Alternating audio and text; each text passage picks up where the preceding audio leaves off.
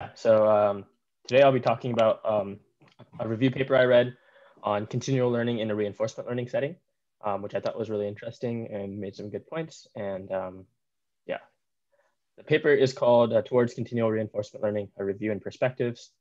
And it's by these authors, and the link is here. And it's fairly high level. It doesn't go into like the technical details of like each algorithm, but it just kind of distills the main ideas of each one. So I think it's a good read. So a lot of the content in this presentation is based off of that. Is it just an archive, or is it published in a journal as well? It's just an archive for now. It only came out in like December, so maybe a journal version coming. So before I get started with like the actual content, I thought it'd be good to just go over the basics, basic overview of reinforcement learning. So the key structure in reinforcement learning is something called a Markov decision process, called an MDP. So this kind of summarizes the world the agent lives in. So there's a state space S, an action space A that determines what kind of actions the agents can take. There's the environment dynamics, which are typically stochastic, and it's a Markovian system. So the probability of the next state is defined conditioned on the current state and the action that the agent takes at the current state. And then there's a reward function that is based on the state, the action, and what state is transitioned to. And it's a scalar number that the agent receives.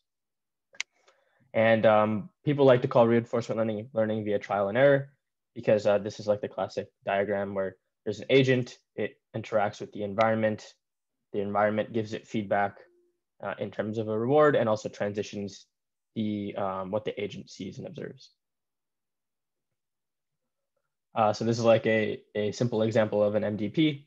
Just a quick question. So the reward is at every step, every action has a reward? Yeah. In a lot of settings, the reward can be 0. So like there's a notion of like a sparse reward. Oh, okay. Yeah, I mean, because it seems, in the real world, we don't have rewards for all of our actions. The reward can come much later. Right. But so the question is this reliant on having reward at every step or not? So no, like you could have a 0, like the reward could be 0 at most steps until you like achieve some desired goal state that's like very long in the future, and then you'll. That's what I thought, but the picture suggested otherwise. Okay, thank you. Yeah.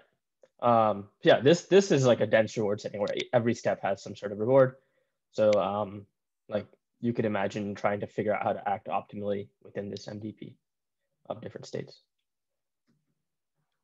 So in terms of reinforcement learning, the objective is to learn a policy, which is basically like a controller. If you're familiar with like control theory, where you're trying to choose an action based on the current state. And a lot of times this is stochastic. So it will like determine a probability distribution over actions, and then you sample from that distribution.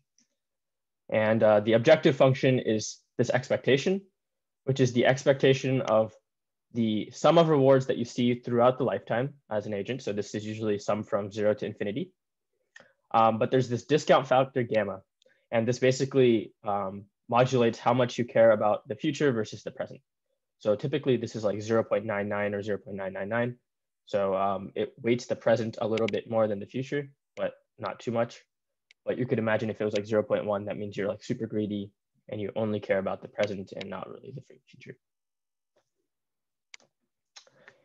Several other important quantities that you might see when you're talking about reinforcement learning is the notion of a value function, which basically quantifies how valuable a state is under like under the kind of types of actions that you'll take from this policy. So it's the expectation of the sum of rewards with this discount factor gamma, but you're conditioning that on the current state. So given that you're in the current state, what is the expected reward in the future, given also that you act using pi as your policy. And then Q function, which is very similar, except now you're conditioning both on the state and the action. So given that I'm in state S and I take action A, what is the expected reward that I receive when I'm acting according to this policy pi? So there's 2 classes of reinforcement learning algorithms broadly that people come up with. So model-based algorithms explicitly try to learn the MDP structure. So they learn the transition function or the reward function or both through trial and error.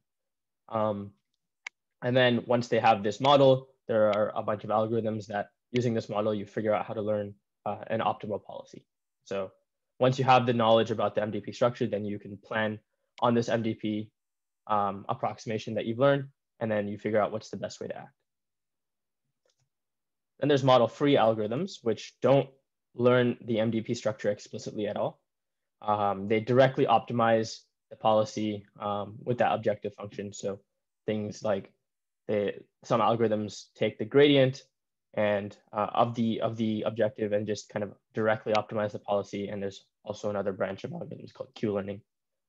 So yeah, I won't like get into like exactly what these are, but those are just like the names of a couple model-free regimes. So this is like another example where model-based is like you have a model of the world, so like this map, and you're trying to plan on it. And model-free is you've kind of associated certain states with whatever the optimal action is, and then you just take it without doing explicit planning on the MDP. Okay, so now that we kind of have the bare bone basics of RL, we could talk about continual RL. In normal RL, I should say, usually there's like a very specific task that you're training the agent. So the famous examples are like Atari games. So if you're training the agent to really get good at Pong, you'll just let the agent learn on that Pong environment for a bunch of time steps, and eventually it kind of figures out what the optimal actions are. But if you stick this agent into some other random environment or another Atari game, it's going to crash and burn because it's never seen that before. So typically RL is like within a very specific task. But in continual RL, to kind of model what actual agents would see, you need to generalize across tasks. So first you need a notion of what a task is. There's two perspectives that the review paper kind of talks about. The first is that the MDP itself is changing over time. So if you have a task vector Z that specifies what the task is, then you have a specific MDP for that. So you have its own state space, its own action space, its own transition dynamics, and its own reward structure. So when the task changes, the actual MDP changes for the agent. The other perspective, which is probably what we experience as humans, is that the agent lives in a huge but stationary MDP, meaning its dynamics are fixed. So the physics are the same. But the agent doesn't observe most of the environment. And this is pretty natural for us to think about. Like the underlying physics of the world we live in remain the same. But from our perspective, things are changing all the time because we don't know aspects of the world. Specifically, we don't know how other humans are acting. We don't know underlying causal relationships. So from our perspective, it looks like things are always changing. The authors kind of argue, and this is a point that I'm not 100% clear on, that even though these perspectives seem to be at odds with each other, from an RL algorithm point of view, like solving one is complementary to solving the other. And I think perspective one from like kind of a developmental point of view for algorithms is easier to think about because you can design MDPs that change quite easily, whereas designing this kind of large but stationary environment is difficult.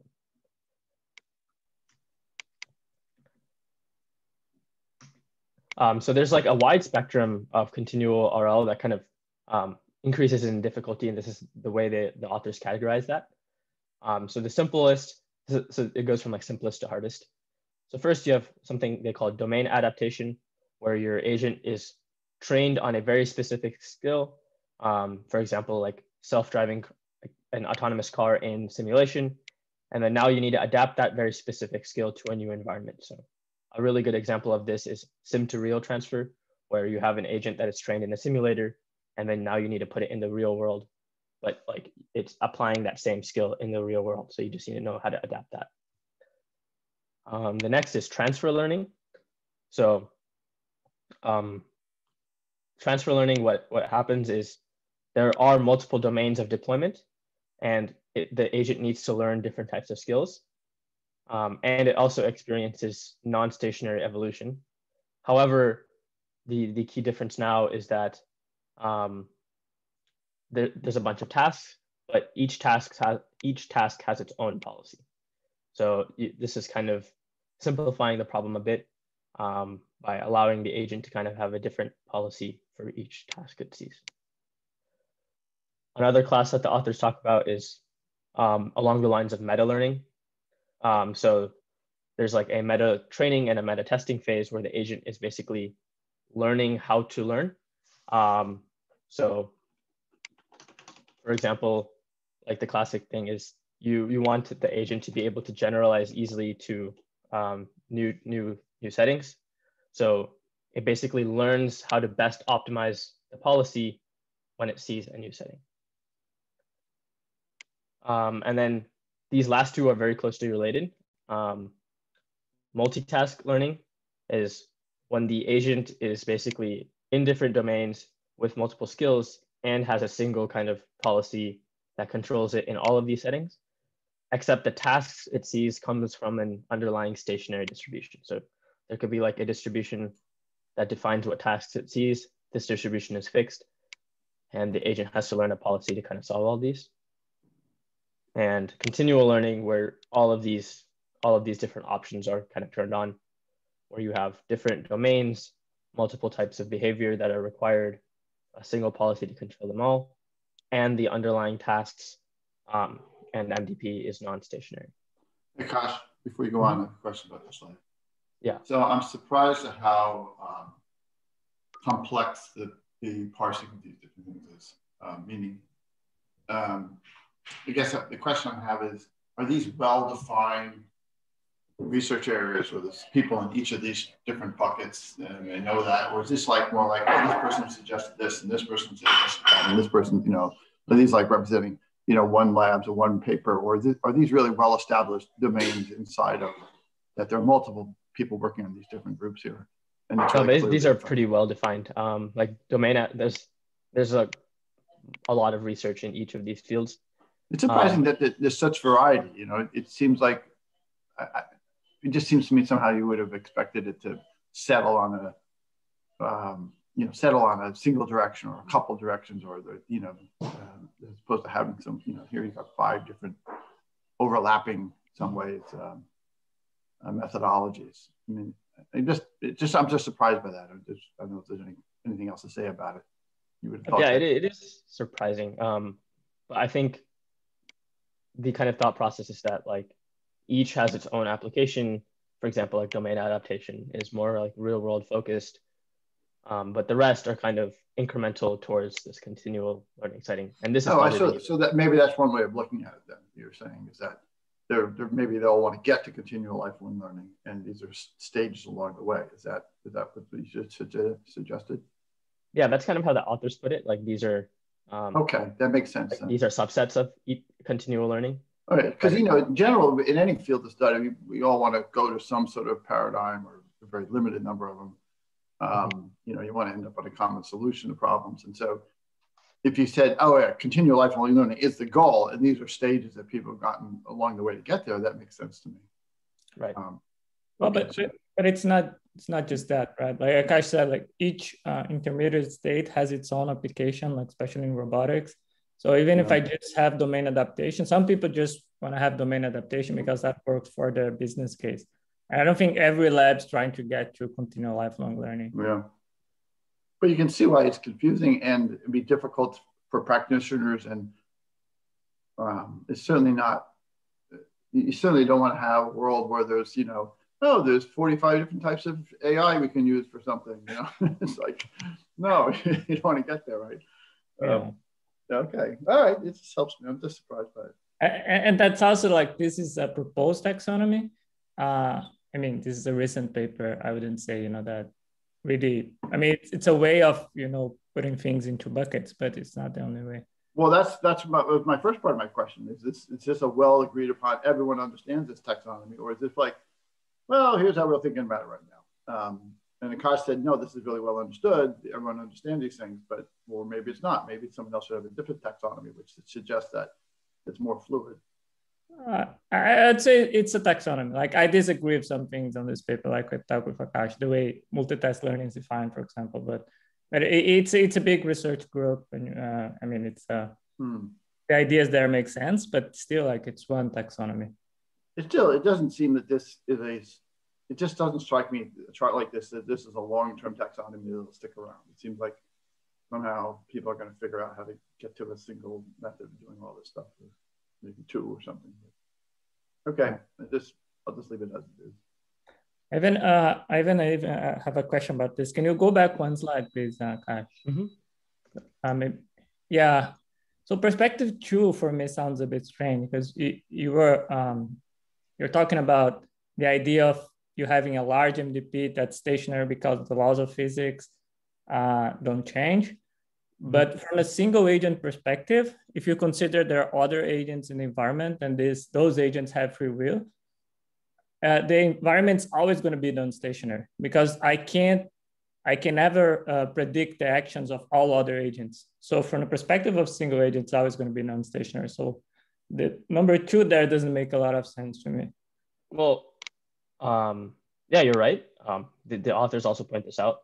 So like from the perspective of a single agent, the MDP is always non-stationary, mostly because of the presence of other agents and also lack of observation.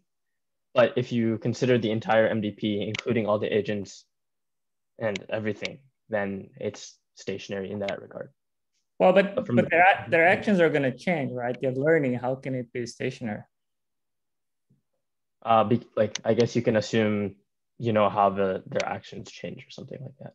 Okay, so if you assume there is no free will, then yes, we can have a non-stationary MDP. But otherwise, I mean, if you consider they can learn, that means their policy is going to change. If their policy is going to change, then it's never going to be stationary, even if it's not just from perspective of a single agent.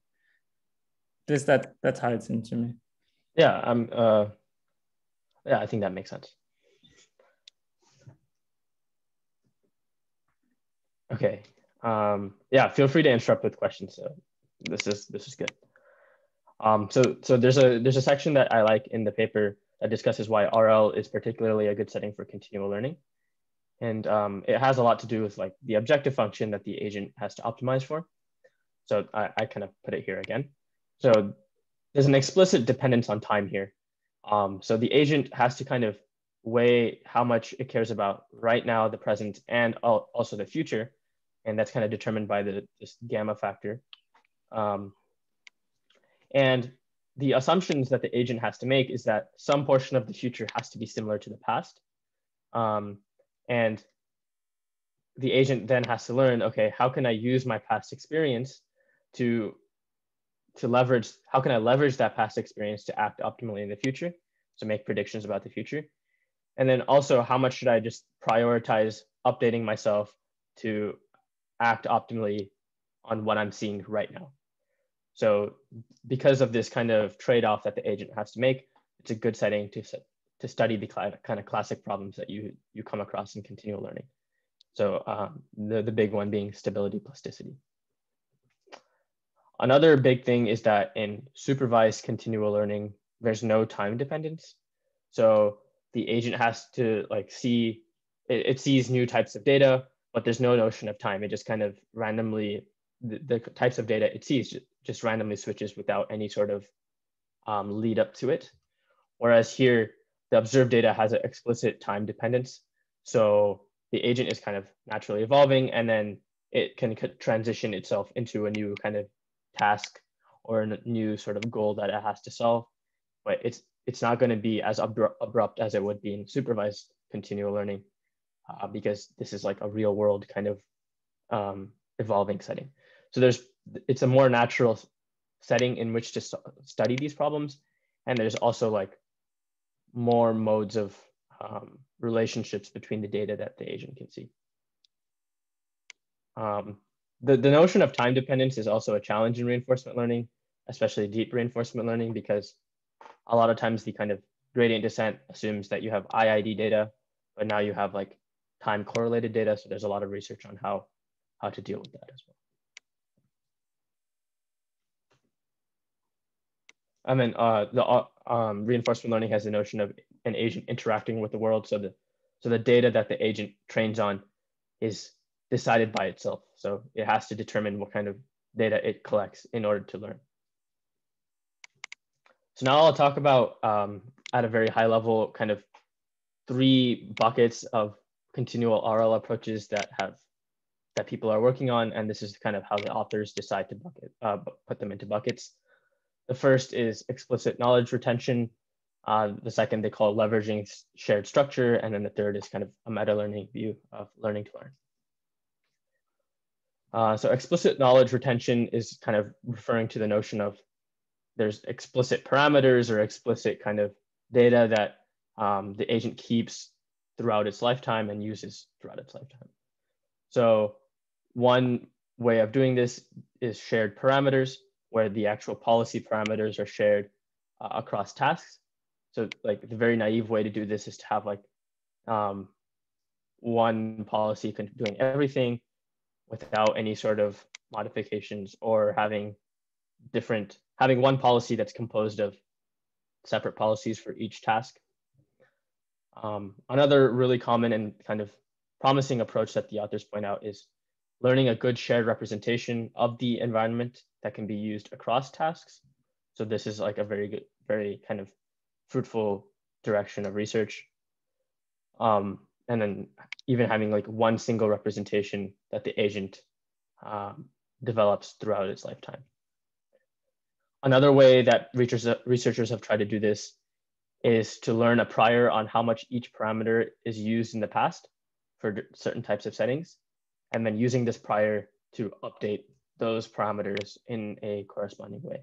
So this explicitly kind of controls the plasticity of that parameter. Akash, when you say like explicit knowledge retention, do you mean like we're using the same model, or are you talking about some specific form of memory?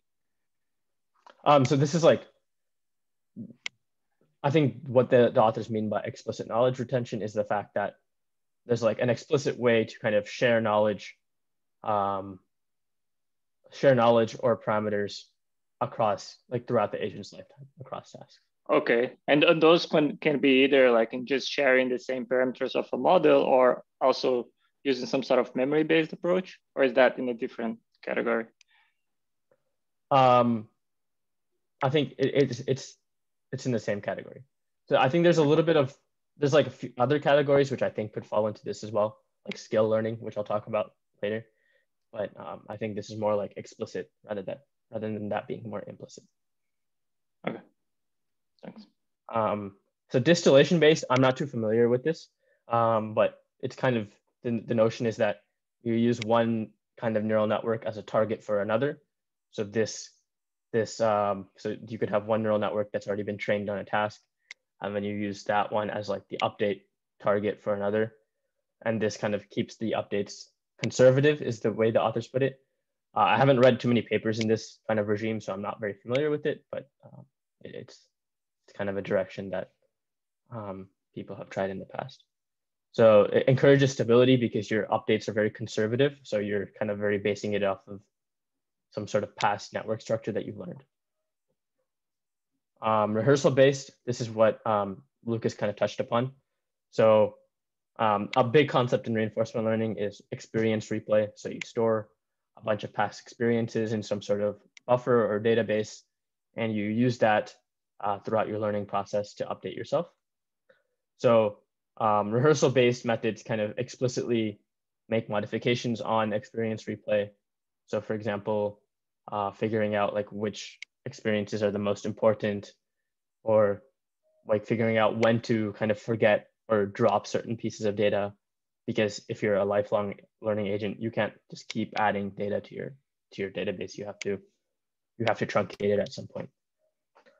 Another kind of related area here, which I think is really cool, is generative replay, where instead of explicitly storing your data, you kind of compress all that as you learn into a model, and then you can kind of use this to generate new experiences kind of synthetically rather than actually experiencing those.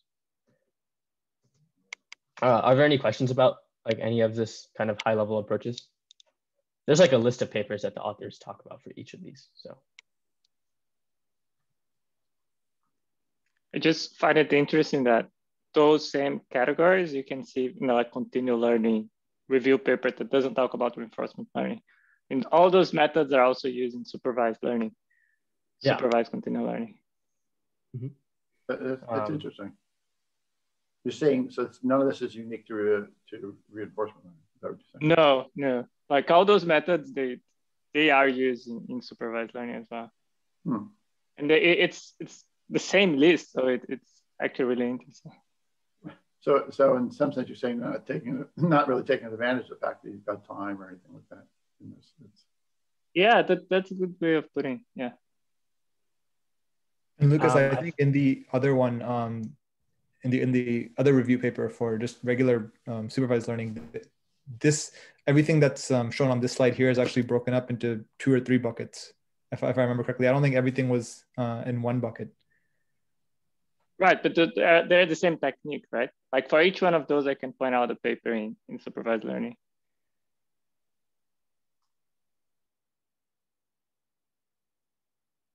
Yeah, I think like the kind of high level approaches, there's a lot of similarities between supervised and reinforcement continual learning, but like within each of these, how this is done might differ based on the kind of setting it's in. And also like a point that the authors make that I don't explicitly talk about is the fact that any supervised continual learning problem can be modeled as a reinforcement learning problem. Where like the state is just like your feature vector and then your action is like a prediction. So the second kind of bucket that the authors talk about is leveraging shared structure. So one way is modularity. So you basically have a bunch of neural networks that each kind of maybe represent a certain mode of behavior or a certain type of skill or certain type of way of acting in a certain state space. And then you need to figure out how to compose these modules or relate them in order to solve a certain task. So there's like a really big challenge here, which is like, they call it like a chicken and egg problem, where there's like a simultaneous learning of both the actual modules and how to combine them. So when you're learning to combine them, if you learn to combine them, then the modules will change at the next step. So you're kind of chasing something that's already moving. But this is like an active area of research. State abstraction is another area where you instead of using like the default state that you observe, you map it into a different state representation that is common across that kind of captures things that are common across tasks and across settings that the agent has been in. So these states should encapsulate like task agnostic shared state information that's important for the agent. Another area that I particularly like is skill focused. So this is kind of taking a hierarchical view on actions, where if you're, for example, you're learning macro actions which control lower level actions. So if I'm like driving a car, I could take an action that says turn right. I'm not really thinking about the actual motor commands that my arm does in order to turn right. I just kind of think at a higher level of turning right. So learning to break apart decision-making points into these kind of higher level and lower level actions, and then using higher level skills that are common across tasks is like another approach that the authors point out. So the kind of notion of a skill is that it's like a sequence of actions that are associated with reaching a particular state. And the challenges here are, how do you encourage skills that are learned which can be reused throughout the agent's life? And also, how can you encourage the agent to kind of combine different skills rather than focusing on one? A lot of the kind of recent approaches on skill-based learning is like very information theoretic. So things like maximizing information gain in the state space and things like that. A kind of related but different perspective is goal focused. So the agent determines like what its goal is at a current point in time, and once it determines this, it can take a sequence of actions to achieve this goal. And the authors do a good job of kind of talking about how goal is like a kind of vague notion, so that's kind of a benefit because you can define goals in a many way. It can be like a desired state, a desired reward, or even like a termination of a certain skill. So the policy is conditioned on the goal, and kind of exciting direction is learning goals in an unsupervised manner. So like the agent kind of, through its interactions with the world, learns a representation of like, okay, what are goals that are useful for me? And once I determine those goals, how can I take actions to achieve them? And this is done without like any sort of external thing specifying that goal to the agent.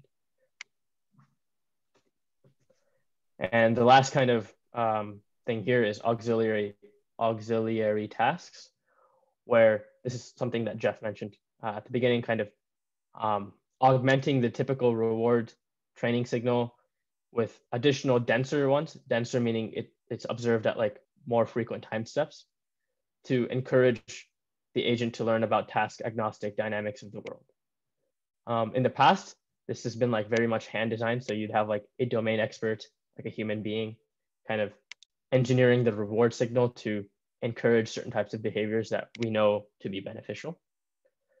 But like, of course, we want to kind of limit the amount of hand designing as much as possible. So another recent kind of branch of research has been automatically learning these types of subtasks that the agent can pursue. And this is also a promising direction. A quick question on the goals focus. When it says goals can be learned in unsupervised manner, does that imply that it has some way of knowing the intrinsic value of a goal that it comes up with? Yeah, so you need like as like an algorithm designer, I guess you need to come up with that notion of an intrinsic measure of how good a goal is. It's usually related to something along the lines of like information theoretics, so like kind of how much information do you gain about the world using that goal, or reward associated. Okay. It says goals can be learned in unsupervised manner. Shouldn't it say like goals can be used to learn in unsupervised manner? Well, not exactly. So the goals you're actually like, learning the goals. Is that it? Yes. Yes. And what does it mean to learn a goal? What are you learning? Well, like, so for example, if the notion of a goal is like a desired state, you yourself kind of, you determine, the agent has to determine what are good states to get to in an unsupervised way and achieve and get to those states. And then once it does that, it can, like when you actually give it like a reward, or when you put it in a setting where there is a reward, it can determine, okay, what goal should I set myself that will maximize my reward, if that makes sense. Okay, so you have to parameterize that in a certain way in order to be learnable, right? Yeah, exactly. So like you could have something that generates the goal. It can be like a separate policy or something. Okay, and if you have if a goal means reaching a desired state, and skill also is associated with reaching a particular state, in that case, is there any difference between skill and goal? Or is it the same thing? I think that's a good question. I think there's a very close relationship between goals and skills. I think there is a difference in most settings, and I think I need to look more into like how goals are learned. I'm not too familiar with that literature compared to skills. Could the distinction be between strategy and tactics? That the skill is a tactical how you achieve something, but the goal is something that's strategic. I think it could be if I kind of understand what you're getting at. There's usually a distinction, not necessarily in this community, but tactics is focused on the means to achieve a goal, and the strategy is deciding what the goal actually should be. Oh yeah, yeah. I think that makes a lot of sense. Yeah, I think that can definitely be a good analogy here. Hey, Akash, one quick question. Could you talk a little bit more about the modularity and composition? Because when you said that, my mind immediately thought of the like skill-focused bullet point. So, like, can you just talk about what what these neural network modules are? Are they like, you know, estimating the value function, or is it like the policy network, or like what exactly is being composed here? Yeah, it's a good question. So I think usually based on what I read, each module, like the most explicit way is like if you have a series of tasks, you have like a module for each, and then when you see a new task, you can figure out how to kind of compose these to solve that new task. That's like kind of a very explicit way of doing it, and usually that's done on the policy network, not like the value network. Got it. Okay. Another thing is like I read a recent paper where it's like soft modularization, where you don't have like explicit modules, but you just have like different subnetworks that are activated for certain settings. And then you need to figure out, if you're in a new setting, like what subnetworks are most relevant to solve that. So I thought that was like pretty interesting as well. Okay. Does that make sense? Thank you. Yeah, that makes sense. Okay, cool. It reminded me of some work, but I can't pinpoint exactly which. Of a work? Yeah, I'm just joking. I mean, it reminds me of dendrites. Yeah.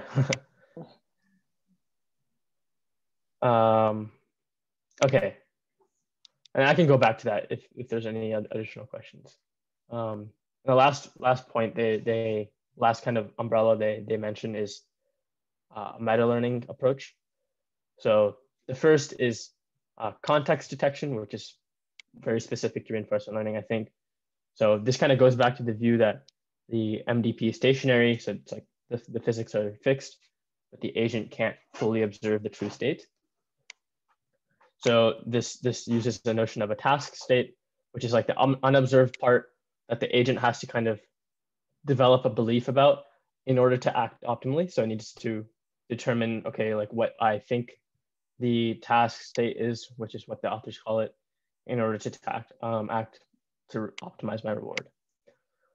So there's a lot of like theoretical work on like how you can reformulate like the actual MDP into an MDP that explicitly models the task state, and then the agent has to kind of learn to develop beliefs about this. And the word context detection is focused on, okay, discovering these task states, and once you've discovered them, kind of acting optimally. And I think a lot of work has focused on like kind of a Bayesian perspective on this, and like developing a belief on what the task state could be. Another kind of related view is like, okay, how to detect points or boundaries where the task or distribution that the agent is observing kind of switches. So the authors call it this change point detection. So kind of automatically figuring out, okay, this is a point in which the task has switched, or like the environment dynamics have kind of moved from one regime into another. So this other bullet point, learning to adapt, is more of like a classic meta learning perspective, where the agent has to actually learn the optimization process to adapt quickly to a new setting. So if it transitions into a new setting, how should the agent update itself in order to better adapt?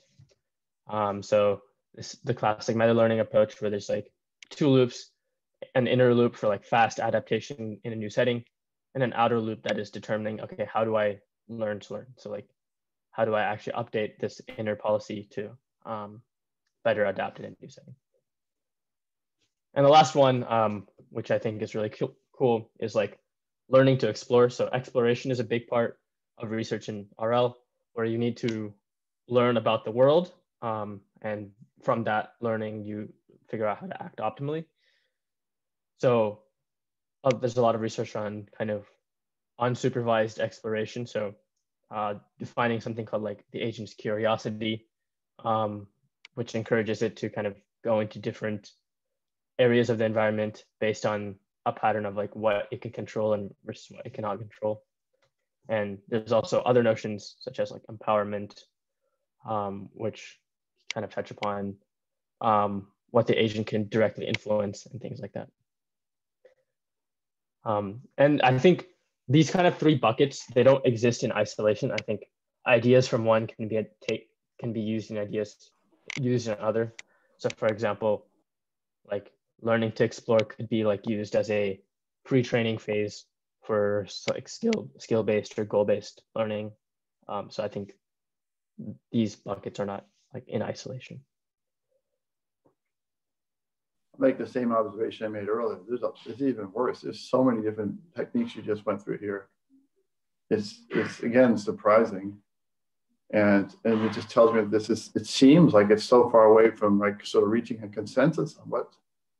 I mean, you must have gone through 20 different methods or people using for this, and it just seems like that's a temporary state of confusion. It feels like to me. I think the way I think about it is that kind of like from a human perspective, we do all of these things. And like maybe each one is like an aspect of having a like true continual learning agent in like a embodied setting or something like that. Yeah, I mean, if you think like the brain, right? The brain does sometimes solves all these problems, and I can't be certain about every one of them, but and yet there's a common methodology. We don't have one part of the brain doing this, another part of the brain doing that. You know, there's a core algorithm which is very, very flexible that does almost all these things. And but here I don't get in. Yeah, you could say, well, they're not completely separable. You could use a curiosity thing for something else, but it just again, I could be wrong. Tell me if I'm wrong, but it feels like this has not coalesced yet. You know, it's 100 different approaches to solve 100 things, but we're missing the big picture. It feels like these have to consolidate into some sort of Uber policy or Uber methodology of learning ultimately.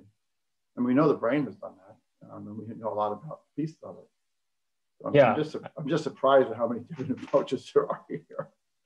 Right, and I think like it's true. That's true in like a lot of machine learning. So like computer vision, right? Like there's like people that focus on segmentation and like edge detection and classification and like object tracking. So like, and they kind of tackle each of these independently, whereas the brain kind of does this all at one go. And that to me is always a sign that, well, it's not right. You know, you have to attack each little piece separately, then you don't have the right approach. That somehow they've got to get united. And anyway, I'm not being critical. I'm just pointing out that's wow. I was impressed, amazed that there's so many different types of ways people are going about this. Yeah. But this variety is not just in terms of methods, but also in terms of how you define the problem.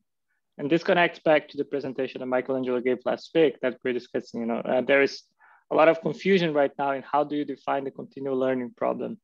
And that's the same here in reinforcement learning. So we are talking about different algorithms, but each one of those algorithms solves a slightly different continual learning problem. We don't have consensus on that yet. Yeah, that's a good point.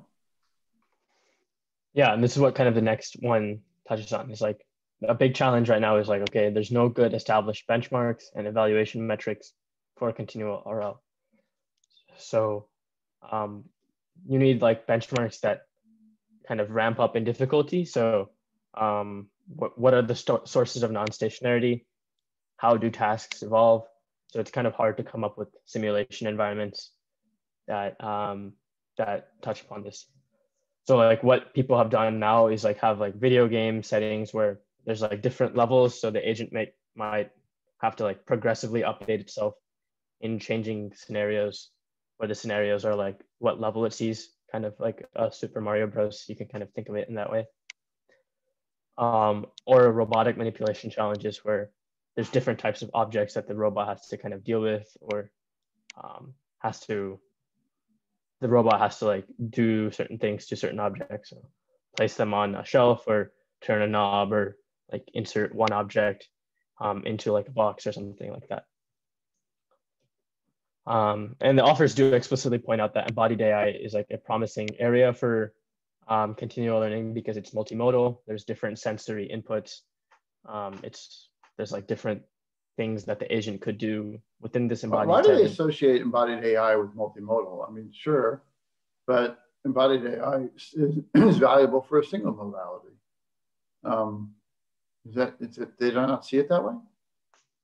Well, I think like this is more of like I agree with you that it's like unique for a single modality, but the multimodal aspect of embodied AI is more unique to it right now. Like you have touch, like vision, hearing, maybe. You know, it's this will be review for us, hopefully, but I'll just say it for the record, make sure. You know, this idea that vision is a modality is false. You know, vision is thousands of sensors. Touch is thousands of sensors. They're moving independently. You can say, well, the ones in the retina aren't moving independently, but they could, in theory. In this case, they're not, but touch, they are moving independently. And so they're, you know, even vision is not one. In one sense, you could call it one modality, but from the brain's perspective, it's just thousands of sensors that are moving, and each one is building its own model. Well, that's the thousand brains theory. So I just think this way of thinking about it is incorrect. And I don't, you know, clearly the AI world hasn't come to understand that yet. But state my case. Yeah. And then like metrics, so like measuring how good or bad like the level of catastrophic you're getting is. So this could be something like kind of training, having the agent go back to a task it hasn't seen in a while and then seeing how it performs, or it's still a problem of like, how do you actually explicitly model this maybe? Skill reusability is another idea that the authors touch upon, is like, if you take the skill-based or like macro action versus micro action perspective, how well do these macro actions, how often are they reused across tasks, and how adaptable are they? And can they be composed into and to solve like a more complex task? And also like how does the agent plan in the environment that it's in? So these last three, I think there aren't like a consensus way of measuring those. So it's kind of an open question still. And lastly, how does the agent generalize to out of distribution tasks or in aspects of the environment that it sees? One metric which is not there we've seen in supervised learning is forward transfer and backward transfer. And that might fit into skill reusability. That just means whatever I learn now can help in a future task, or whatever I learn in a future task can actually help a task that I learned before. So it's not just about catastrophic forgetting. Yeah, I think that's a good point. Yeah, I think that's definitely like an aspect or like a way of thinking about skill reusability and like general kind of continual learning. And the paper kind of has a section at the end that does touch upon how ideas from neuroscience can be brought into continual reinforcement learning. So like studying how the brain addresses like stability versus plasticity through credit assignment. So like associating certain parts, certain parameters for certain experiences as having more credit for like higher rewards or something like that. So yeah, one idea here is like, which experiences can the agent use to assign credit to meaningful actions? How does the brain structurally address this? So this point is not specific to like reinforcement learning. This one is. So like, what is the reward signal that humans optimize for? This is kind of, I think there's some research here that I'm not super familiar with, but still like an open question. How can we build algorithms that better incorporate, like better model how human memory and human replay happen? So the authors point some papers that talk about how like dreaming during sleep for humans is like super important for kind of consolidating experiences and consolidating like certain actions as like more as more like ingrained within the human's like way of acting. How does the brain combine model-free and model-based learning? So there's like evidence that both is occurring in the human brain, but it's not yet clear how it's combined. So like figuring out how the brain does this can be helpful in building better algorithms. And does the brain exhibit modular structure where there's different modules that do different things, and there's like a different aspect of the brain that determines how to compose these to solve certain problems. So I think these are exciting questions to ask, and I'm sure like hopefully we can incorporate some of these when we're trying to solve certain of these continual RL problems. And yeah, this is the last slide. So this list is the kind of list that someone who doesn't know a lot of neuroscience would write. It's like, you know, it's, you know, the way the brain can inform us is, you know, is not that these sort of, I mean, these are not bad things. I'm not saying that, but they're very fuzzy. You know, how can we incorporate better human memory and replay? Well, to understand human memory is not, you have to really get down to the details, exactly. The kind of stuff we do at Numenta. But if you focus on these sort of very sort of, you know, there's studies about, that are not detailed studies. They're sort of testing animals in certain environments, testing humans and so on. You're just not going to get there. Anyway, so, you know, it's just, I think this is a role for us to play. I don't think this kind of list is really the right. I mean, asking the question, does the brain exhibit modular structure? Well, there's a hell of a lot that's known about that. It's not like an open question. It's like, you know, you'd have to spend months reading papers to understand that. Anyway, and again, not trying to be critical, I'm just pointing out that I think this level of acknowledgement of neuroscience is very shallow in some ways. But that's not surprising because this is what we do, and very few other people do it. Yeah, I think, yeah, there's a lot to unpack here and explore. One thing you mentioned is about dreaming. And you hear that a lot. Oh, dreaming about replaying memories and learning from them. Is that established concept in neuroscience? Because I've heard recently a different interpretation. I think it's from David Eagleman, saying about how dreaming is about keeping the connections of the visual pathway strong, because when we're sleeping, you know, your eyes are closed and other connections could take over. So dreaming is a way of, you know, just helping those visual pathways remain strong. That was an interesting hypothesis. Although one way to look at dreaming is just take dreaming out of the picture. Say you have a human or an agent, an animal, and say, what can it do during the day? It's not sleeping at all. It can form new models of the world. It can act on everything. It can do all these things, absolutely everything we're talking about here. And you don't need the dream, right? So from that point of view, you can say, well, something's going on here where I can learn all these things. I can learn new skills. I can do this. Now, maybe somehow the consolidation over long term has to occur during dreaming and something like that. But the mechanisms that for all the things we can do are there without dreaming, without sleep. And so, and most of the theories of sleep, and I'm not an expert in this at all, but most of the theories of sleep have to do with other things. You know, cleaning up junk in the brain, reestablishing connections, you know, chemical processes, who knows. But you can just say to yourself, well, I can, you know, over a 20-hour period, I can do all these things and I don't get sleep. So sleep is not an absolute requirement to perform these functions. It's got to be a supplementary to it. So that's why we've never really focused on sleep in our work, because it doesn't seem to be necessary. It's necessary for an animal, and it's still somewhat of a mystery why, but it's certainly not necessary for all the sort of learning tasks and inference tasks and goal planning tasks that we want to deal with. Did that make sense? Yeah. Do you think one day we could go without sleep?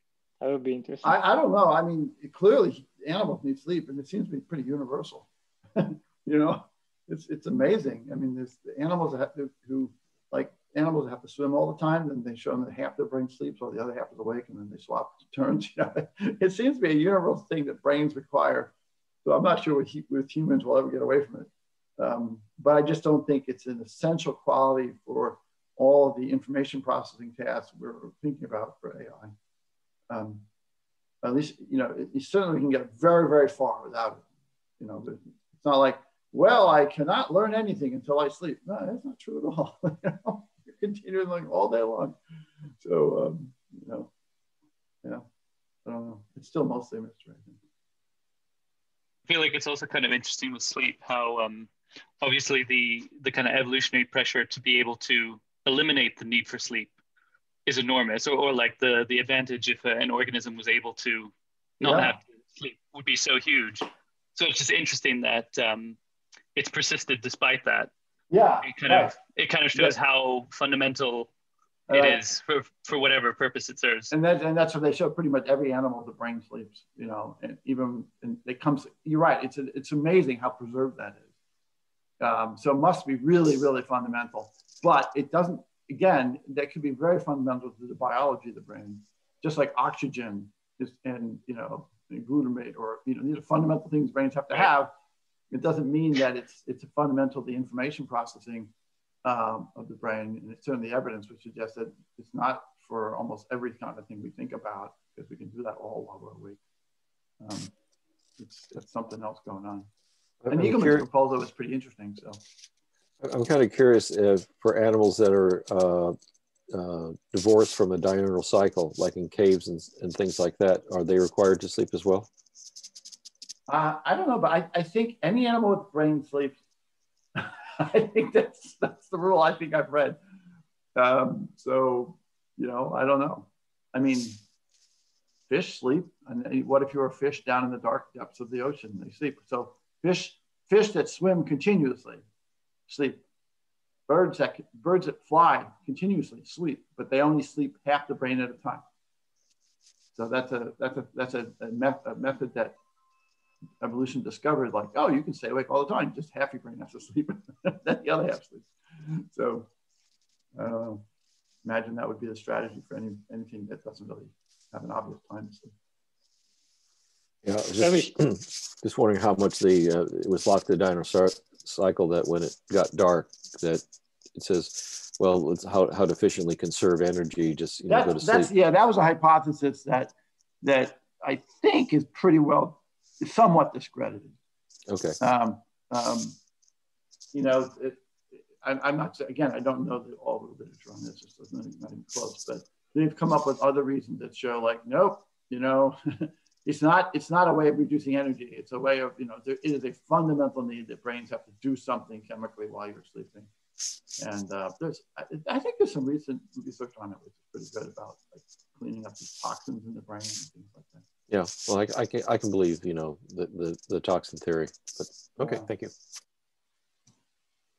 It would be nice if like half my brain was debugging my code while I sleep. I'd feel so much more productive. That's great. It is crazy to go sleep, doesn't it? Well, who knows, if our brains weren't so dimorphic, maybe that could be done.